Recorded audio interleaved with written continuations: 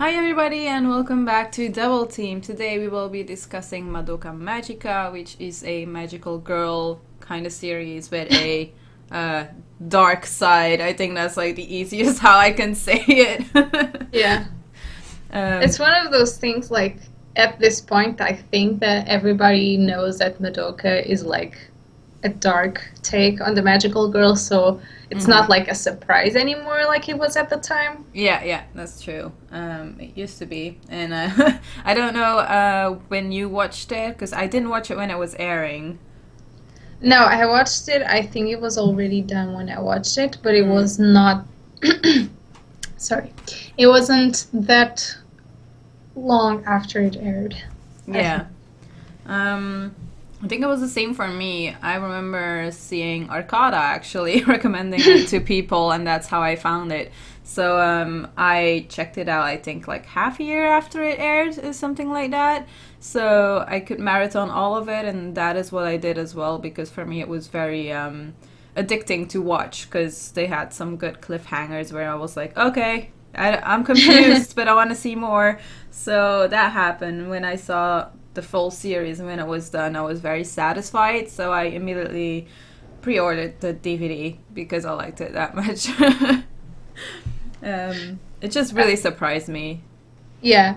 I don't have the DVD at this point, but it's definitely one of those shows that I watched and I didn't really know what I was getting into. I just knew that it was like supposedly a little bit different than all of the other magical girls that I've watched, which we have a whole episode on that, so I'm not gonna talk about all of them, but so it was like my first mature like or darker magical girl, and I had no idea. Like as I was saying now, like everybody knows what Madoka is did at the time, but then for me it was a surprise. So that was, I think that's the biggest thing that I remember about Madoka every time, is like just that impact factor of watching it the first time when it wasn't that popular yet. Yeah, same. I was just really surprised with how they did things. Also, this was done by Studio Shaft, and this was also my first introduction to Studio Shaft. So for me, it was really interesting to see the animation as well, because like the sound and the animation really overwhelmed me, especially in the first episode when you have that whole dark scene with Madoka running and all of that, and the music by Kalafina is so great in that. And that scene just got me into it. When I saw that, I was like, okay, I'm sold. I need to watch more of this because it looks really nice. Yeah, you bring very good points, because like one of the things that I find really interesting about Madoka is how the contrast between the opening theme and the end theme basically describes the show. Because the opening theme is like the very cutesy magical girl type of song by Clarice, and then the ending theme is like super heavy Calafina, just like this shit is gonna go down this show, and you should know it. Exactly, that's true. So it's great. And yeah, I really like the art style basically for the same reason, because you have a lot of like soft pastel, like not very harsh lines, stuff like that. All of the girls are drawn in a very soft, like kind of childish way, I guess, if you look at their faces and stuff. But then, like, whenever they're in the fight scenes and you have all of those, like, kind of like hallucination style, like paper dolls going like, and like scissors, and you have no idea what's going on the screen, and a lot of really weird effects. It's one of the things that I like the most, just that contrast. Yep, exactly. The whole thing with the fighting witches was also something that surprised me, because I was actually expecting witches, you know, because when they were talking about it, and then you see all of this, I don't know how to call it, like you said. It's like, it's weird. I guess they just really went all the way to show that it's not like the same world. Because a lot of series fall into the trap of being like, oh, this is kind of outside of the normal world, but it still follows normal world rules. Yeah, true. And they just threw all of that out the window. They were like, this world is not reality. It's not supposed to make sense or look normal or just like they just twisted everything. It's not like you can have a sense of direction or something like that. Even the sound in that world's really weird. Yeah, true. So, Just like the monsters itself make a really weird sound. I yeah. remember that for sure. Yeah, and even the proportions, because sometimes you have like really huge like flower things or just stuff with mouths, and sometimes it's like very little. You have, it's very disorienting, and it's really nice. I really like that. Yep, exactly. So, let's say we can talk about the characters a little bit because, you know, those are like central in the story. And let's start off with Madoka herself because I remember seeing her being introduced and I didn't like her actually because I was like, what? Who is this girl who is so scared? And like, I don't know. She just looked so vulnerable, and when you start watching the series, you don't think she would become that strong or that powerful. Yeah. So, but the series totally changed my mind about her. Like, I love her now. I think she's a good main character. I think she changed well. If she wouldn't have changed, I probably still wouldn't not have liked her. So, but otherwise, no complaints about that. For me, like, Madoka is a very standard by the book example of what the main character of a shoujo magical girl anime is like. Because if you look at most of like the other ones, like Sailor Moon for instance, the main girl is usually like the weak one, the crybaby. She's very unsure. She gets really hesitant a lot of the times, and Madoka like goes through the same process as the classical versions do. So I think they try to just keep those elements, and that's why she turned out that way. And I don't really dislike it. My main gripe with, I guess, the show as a whole with the character is that I appreciate Madoka on an intellectual level. Like, I can appreciate what it does, I can find it interesting, but I have zero engagement in terms of the characters. Oh, right, yeah. When it comes to the characters, there's one character that I really, really like, and that I can actually connect with, which is Homura. So she was definitely my favorite for me, although in the beginning she came off as a dick and blah, blah, blah. Like, she also has that typical character where she is that way. But you could kind of see it coming that something was up and something was going to change anyway. So I liked her from the beginning. But before that, before she was like kind of introduced, I had Mami, I think. And Mami was like, for me, like the heroine, and she would be like the best and blah, blah, blah. And then it's like, oh shit, plot twist. I really like Mami, like not in a I can relate to or like I'm really sad or something like that. But I like the fact that she's so maternal in terms of the other characters. Like, she's the most, she appears to be the most level-headed and like, I got this, everything is okay kind of character, and made stuff look more fun or like more peaceful than it actually was at the beginning. She did. So I think she's like a really vital part of the show, even though she doesn't get that much credit because I mean she's gone on episode 3. Yeah. But I think without her, Madoka, like the entire show wouldn't be what it is, and people wouldn't have enjoyed it as much. Like, just that twist is very vital for the show. Yeah, that's true. Because actually, that twist made me even more interested in the show, because I was like, if this is happening already, like, what is going to happen in the future in the show?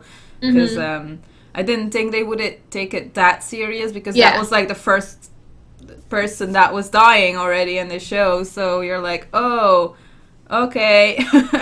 So I mean, again, it all boils down to like the contrast in this show. That's like what Madoka does. And before that episode, they made sure that everything looked rosy and like, lovely and stuff. With, of course, you had a little bit of foreshadowing, and you could tell like some things were a little bit creepy or off-putting, and you weren't sure what was going on, but you were kind of uncomfortable. But still, they were like, no, everything is fine, and magic and stuff. And then episode 3 was like, forget all of that. Yeah. We will shatter all of your dreams and hopes for this. Yeah, that's exactly what happens. So what did you think of Homura then? Homura grew on me towards the end of the show, obviously because her character development was like very late in the show. So I really like one thing is the fact that she doesn't really have like a magical power. I mean, she does. She has the time thing, but when it comes to like fighting, she had to learn how to like use guns and stuff. True. It was badass. I really, really like that part. The fact that like you can fight even if you are not like super OP or like just build the power to fight for the people you like or for the things that you believe in is, I think, a really good message. Yeah. In terms of the first part of the show, I didn't care either way, I guess would be the thing to say. Because it's, as you said, it's like a very typical, I'm giving you the cold shoulder because actually we have like some stuff that went down in the past. Yeah. Yep, that's so true. Yeah. I guess like in terms of the things that are really necessary for the show to work, I'd say Mami and Homura are the two main elements.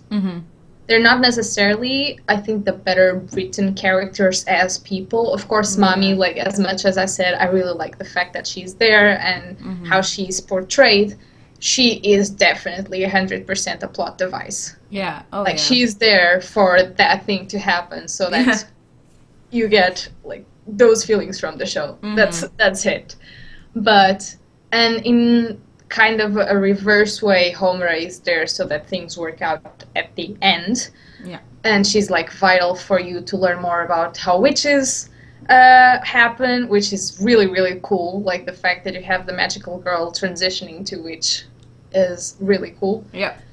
I'd say in terms of actual people, per se, Sayaka is probably one of the better written. Yeah, I totally agree, because I wanted to talk about her as well, because when I saw her, well, I mean, not when I saw her, I guess, because she was like the typical best friend of Madoka, but when she made her contract is where everything changed, and how it got so much more interesting for the show as well, because we could actually see how it goes and how the progress is into changing into a magical girl, and how you struggle with being that. And that was just, her feelings really came through when it came to her, and that's something that I really, really enjoyed in the show. And it's like you can tell what she's fighting for, which gives her more appeal than many of the other characters. Yeah, that's true. Like Madoka, right until the end, doesn't really have like a wish or something that she's really trying to defend. She's just there undecided. And Sayaka from the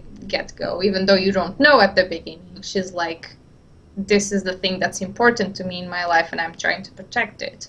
And it's kind of cute.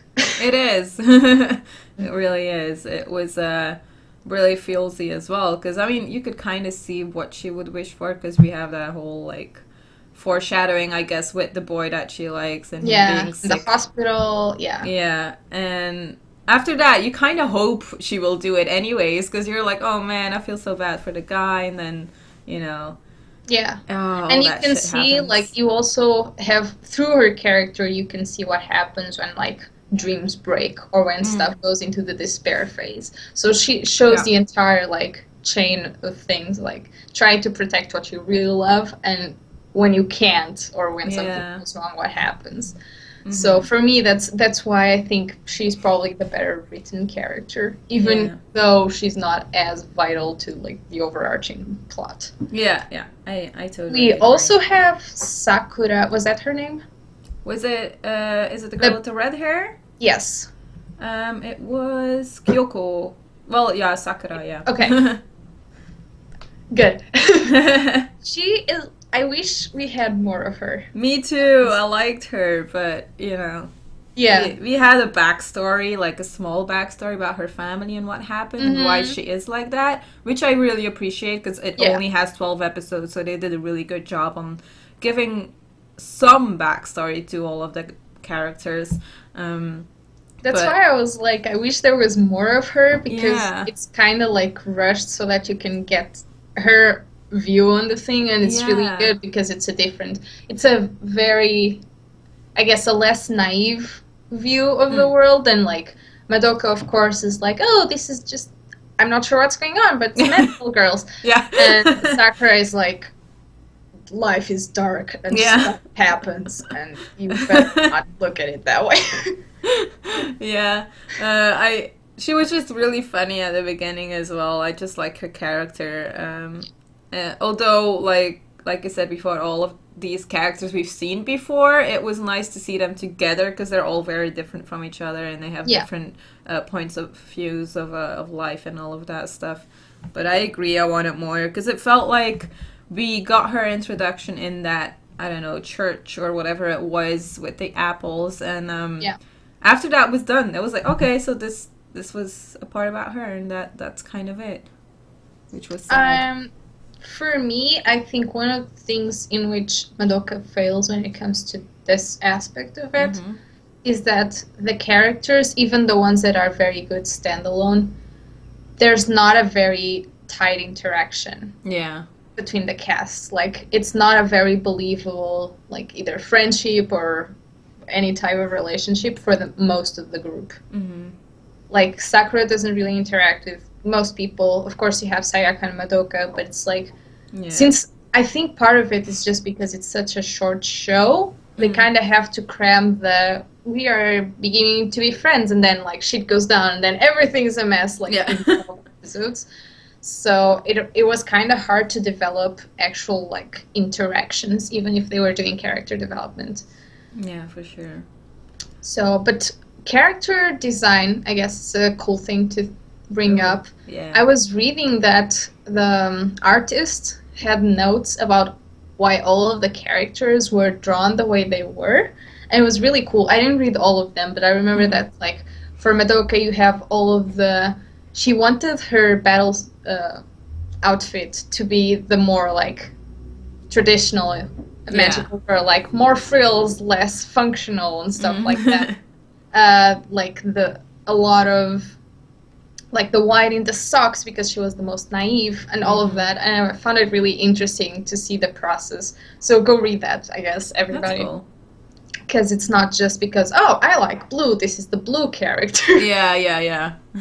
Which, I mean, you still have that, and that's okay. Like, every, like, magical girl show, or nearly every show that has, like, a group of characters kind of has a color scheme. Of course, yeah. So, and that's just for you to be able to recognize them, I guess. Like the Power Rangers, just that thing. Exactly. But she thought it through in a really interesting way, so, yeah. We didn't discuss one character that's very important. QB? Yes. So, there's a cat in here, which... It's not a cat, it's an I know, alien. but it looks like a cat. Like, everyone calls it a cat anyways. But yeah, QB. Oh man, I hate that character so much. I love that character. It's the best character of the show. I mean, it's like a hate-love relation, because I mean, I know that character has to be there, because that character actually made me more excited about the show as well, and had some pretty awesome moments in it. But then again, I hate it for, like, the girls, for what happens and all that stuff, and, like, why he is doing this and all, but it's very interesting. Yeah, for me, as I was saying, like, since I don't really connect or relate to the girl characters too much, I don't really have that hate for, oh, you're doing bad things to these girls I like. Yeah. So I have, like, enough distancing from the plot and the characters that I can look at Cube without that bias, I guess. So for me, Cube is just, like, super interesting on an intellectual level, because it's the whole... It's not like it's being bad, because it's just a different approach on, like, it's an alien, it doesn't think like humans. It's not like, oh, I'm gonna fuck you over. It's not like... It doesn't have feelings. Like the Saw movies or something like that, in which someone is doing something bad to you. It's like... Those creatures don't have human feelings, and they're trying to save the world in their own way and trying to gather energy. And so it's like I think it's a really interesting intellectual exercise, because it's like, it makes you think about, first of all, just like how relative things are to your point of view, of course, but the fact that not having feelings is usually scarier than having bad feelings to people. Yeah, Because you that's can't true. really relate. You're like, I don't, if you had like some sort of hate or beef or I could see it, but I can't because you have like nothing going on. Yeah. So I really like that part. Mm-hmm. Yeah, that's very true. But that's just me. I like weird characters. I mean, I I know like most him people too. hate Cube. Yeah, for me it's like love hate because I mean I want him to be there. The show wouldn't be the same without QB. So, oh man, I still see that scene before me where QB gets shot like so many times, and I'm like, oh my god, what happened? Oh no, and I'm like, wait, why am I sad about this? I don't like this character. I was confused at that point, but I don't Yeah, know. I just really and needed Cube that one to even be there. eats some of his like old forms and stuff. It's really interesting to see. Because like Mm. for a human character, if you saw a human character just like come back to life and eat its old self to like Yeah, regain stuff, you'd be like, ugh. true. Very So true. it's like it's one of those signs that it's not a human character at all. Like humans couldn't do that. Yeah, that's true. What else? I think we discussed all of the main characters that are Yes. important to the show. So I would just say we could do like our overall thoughts, and also I kind of want to know what you think of the ending because a lot of people seem to have Yeah. problems with the ending. So I'm curious what you think about it. I guess we can start by that. Mm-hmm. I didn't watch the movies Okay. yet, so I'm not gonna like include that. Mm-hmm. And I know that changes the ending to a lot of people, so I'm not gonna get into that discussion. For me, I think the ending worked in the way, well, in the right way for the show, I guess would be the way to describe it. It's not something that I was particularly excited to see, but it's also, I think it's a better way than to see like a shonen-like showdown at the end, because that wouldn't fit the show at all. Yeah. So I kind of saw it coming that with Homura and her time things, that it would come down to something like that. I wasn't really expecting them to like get Madoka out of reality as a god entity. Yeah, I That's, know, right? it's like not something that usually you place in an equation when you're thinking, oh, where can this show go? Yeah. But I think they placed it in a way that make my suspension of disbelief is like, I can deal with this. Mm-hmm. It's also like it doesn't sound like bullshit too much compared to other shows that try to pull stuff like that, I guess. So Yeah. for me, it's fine. I'm not upset at the ending, and I wasn't at the time either. I just think it like suited the show. Mm-hmm. On another hand, I also never placed Madoka in like the entire show, not her, but on like a 11 out of 10 scale. Yeah. So for me, it wasn't a letdown. I think a lot of the people that didn't like the ending were expecting far too much out of the show. Yeah. So, and that's why. For me, it's like a solid, I guess I'd say, a 9 throughout its entirety or something like that. So for me, it worked. But did you like it, or did it make you like, No, I actually really liked it. It also kind of surprised me with the whole thing with what happened with Madoka and stuff, and just everything with Homura and her got me the feelings, and I loved it. I do have to mention, like, I did see the movies, but my opinion didn't change. Like, I still Okay. love the ending for the anime, and actually even more than the movies. So, yeah, I have nothing against either of them. The movies are just very different, I feel like, and if you've seen the series first, it's just I feel like everyone likes that one more. yeah. It just feels right as well, the ending, I feel like. Yeah. Like, when I watched it, I was like, oh, okay, I'm satisfied with this ending, because they did a really good job for 12 episodes to actually make this work. So, for me, it was nice, and the animation was gorgeous at the end as well, which I really liked. And Yeah, that it was throughout the entire show. yeah. I really the animation. And when it comes to like you saying like it would be a 9 throughout, I would totally agree with that, because it is one of my favorite shows, but it is because it stays good the whole time for me, and it doesn't have these ups and downs for me either. So that is what makes it good and enjoyable. I do think that Madoka is one of those shows that the impact value for it is really important. So like watching it the first time is the experience. Rewatching it 10 times is not the thing. It's not one of those shows that you should, or I think, or need to rewatch that many times. Because it just loses if you keep doing it. Yeah, I mean, I have it on DVD, but I only watch it like once a year, and then I can like have that feeling again of like, oh shit, yeah, that happened. I almost forgot about that. Or I watch it with a friend who has never watched it before, because it's always fun to see how they react to it. To like all of those moments where there's like plot twists and all of that. And I think this is definitely one of those shows that is very interesting to discuss with people, because it is so different from all of the other stuff. I must say that I was a little bit scared to discuss it at first, because it's just been talked about so much. It's kind of like a tired topic at this point, and everybody has like super crazy theories about Madoka. True.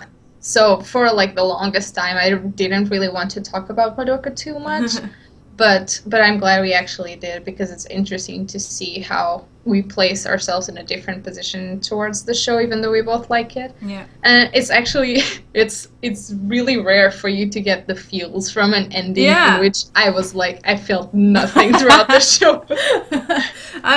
But I do have to mention, like, Madoka Magica was one of those series that I watched when I started watching anime again. So it was before, I never checked out any anime that shocked me or that gave me feelings or that was emotional, and like the art was beautiful. Like for me, Madoka was a perfect thing to begin with, because it had everything that I had not seen yet, and like the studio as well. Like that was a great introduction to Shaft for me. So for me, it just really surprised me, and that first watch is everything to me. So for me, that is why I like it that much. And of course. Yeah, for me it was just very different, because I was at a different time, like in my life as well. So yeah, that's probably the better way to watch it, is to have like some experience with magical girls as a kid, and then like do nothing for ages, and then watch Madoka. Yep, exactly. Because you can be shocked, and you'll be like, whoa.